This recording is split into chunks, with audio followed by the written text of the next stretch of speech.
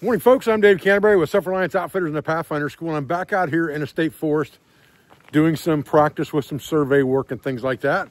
And I thought what I'd do today is we'd talk a little bit about how to judge the height of a tree using only your axe and your pace count. Now, if you see that tree off in the distance, it's kind of leaning toward the road. So if that tree had to be cut down, it would definitely fall into the road. To circumvent that, you would cut the tree differently, probably hook it up to the winch of the Jeep and pull it this direction so that it fell alongside the road instead of into the road. It'd have to be cut out of the road. It would already be down outside the roadway. If you're going to do that, you're going to know how far that tree is going to fall so that you can get your Jeep backed away from it far enough it doesn't fall on your Jeep or your vehicle or whatever you're pulling that tree with to pull it over to one side. Now, be that as it may, all we're really talking about here is judging the height of a tree. How we would cut it down, that's a whole nother ball game, okay? What I want to do today is I just want to show you a quick trick with an axe that you can use and your pace count, and we'll verify that with a tape measure so that we can see what our actual paces are, okay? I've got a tape in the truck, 100-foot surveying tape. So what we're going to do is we're going to get our axe.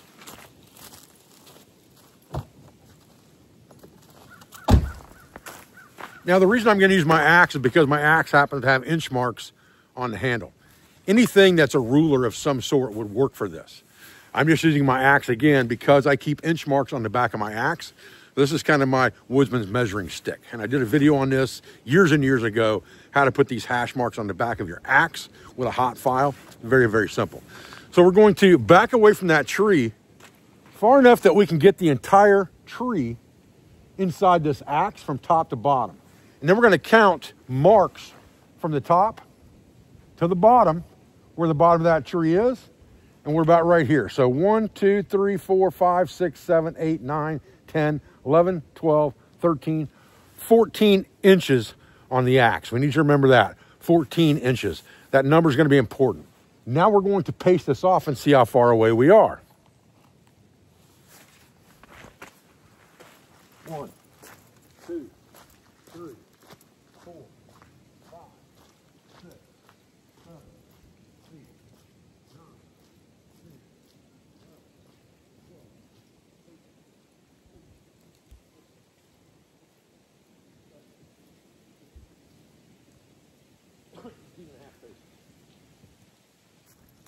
10, 11, 12, All right, so for me, that was 18.5 paces. All right, so now we got to do some math. So we're going to convert all of this to inches today because the tape I have in the truck is actually 100-foot tape, and the marks on my axe are in inches.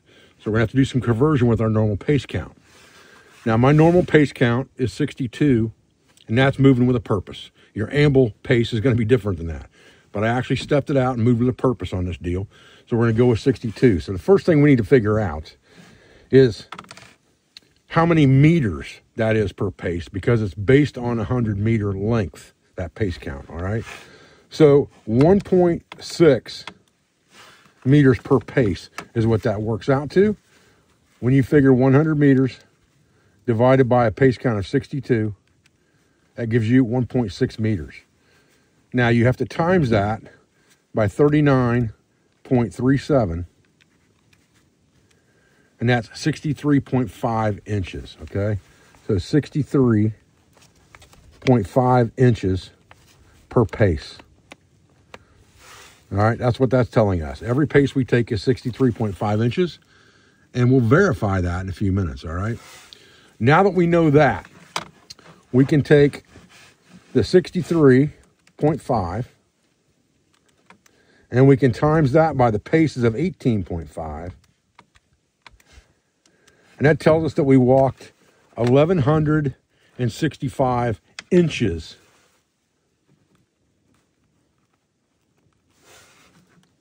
with our paces, all right? And what we need to do with that is we need to divide that into feet.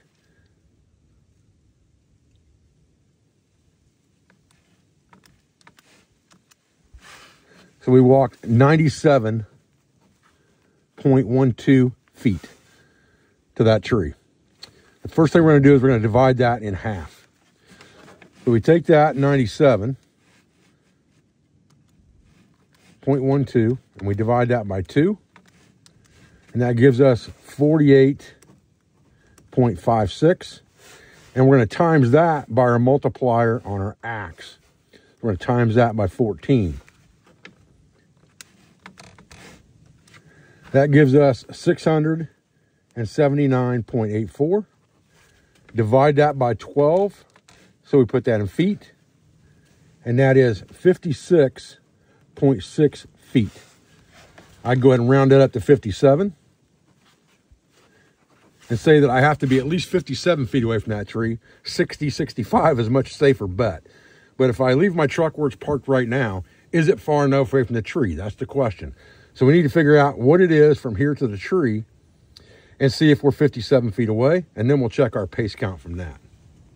Okay, so picking this tape up and pulling it tight, we are 87 feet and we'll just call it 2 inches from the front of the tree, from the bumper of my Jeep. If you remember right, we shot our first measurement with the axe from behind the Jeep off to the side. So that bodes pretty well for us, saying that we were initially 90, what did we say here? I don't remember. We said we were 97 feet away from the Jeep. So I'd say that bodes pretty well.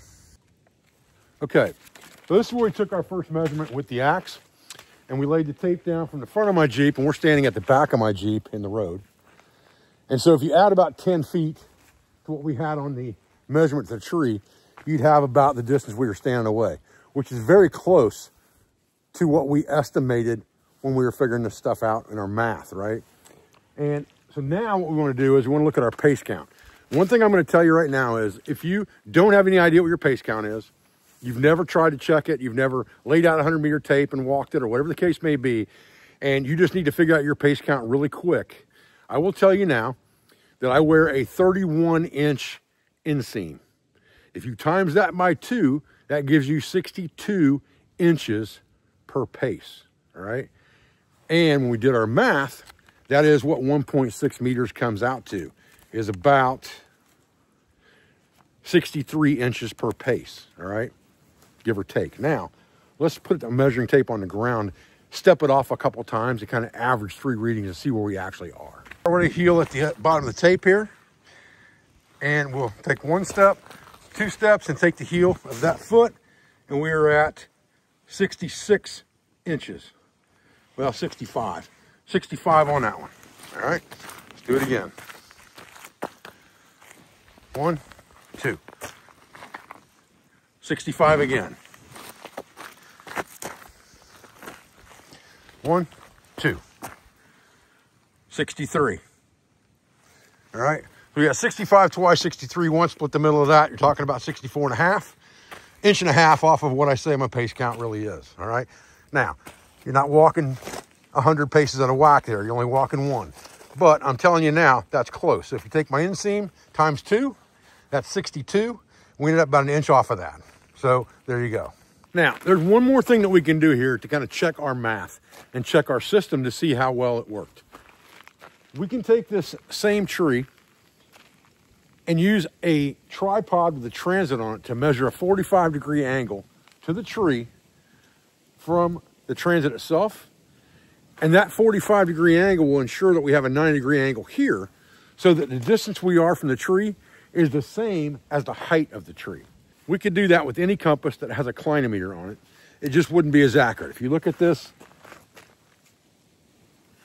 Tru Arc, Brunton Tru Arc, it has a clinometer built into it. And you're just going to basically look here and dial it in here and look at it in the mirror to dial that degree reading in and look up the base at that tree from where you're standing. You can do the same thing with a Sunto MC2, do the same thing with a Silver Ranger. They'll all work for this. They all have a built-in clinometer. But because we have a transit and a tape measure out here, we can be very accurate and see exactly how far our error was from what we did on the fly. All right, so we'll set our transit angle at 45 degrees here with the Vernier scale. We'll put that on 45 degrees. And then we will move that just a little bit more. It's not quite on 45. Whoop, right there. And then we just need to make sure that that bubble is level. That's why it has that secondary level in it for the kilometer. All right, we're gonna have to move forward some. Quite a bit.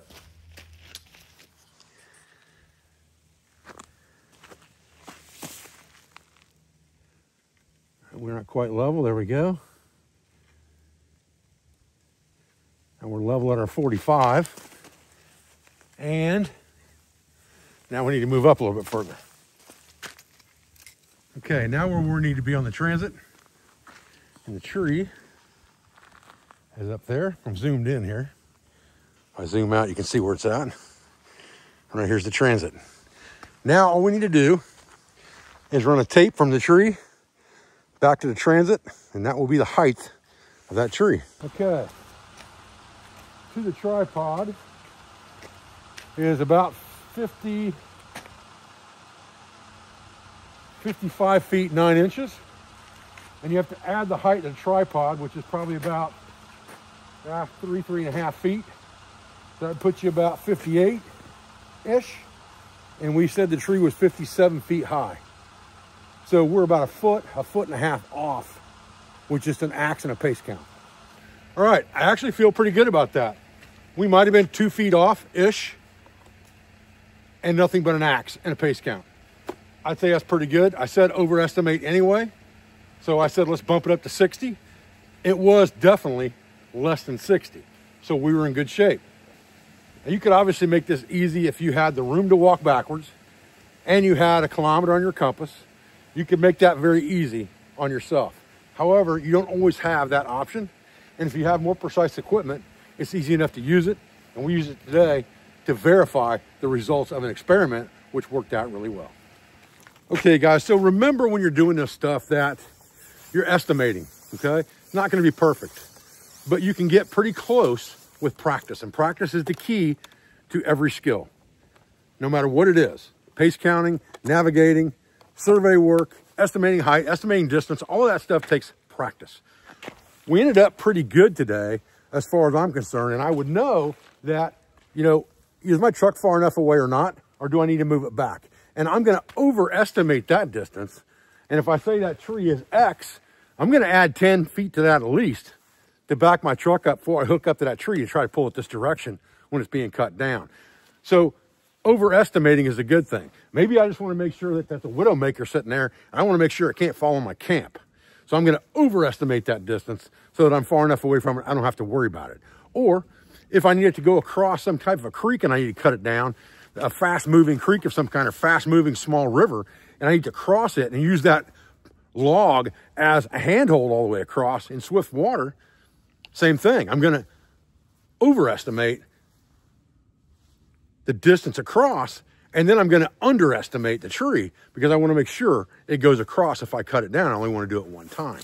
These are all just quick, easy scenarios that you may run across where you want to estimate the height of a tree. And we used that as an example today out here in a state forest. So I thought I'd make it easy on you guys. I know the math is a little complicated, but if you follow it slow, you'll get it. It's not that difficult. It's simple subtraction, division, and multiplication in this type of exercise, and it makes it very simple. I'm Dave Canterbury. I appreciate your support. I appreciate your views. I appreciate everything you do for our school, for family, for business, for all of our sponsors, instructors, affiliates, and friends, and I'll be back with another video in this series as soon as I can, guys. Thanks.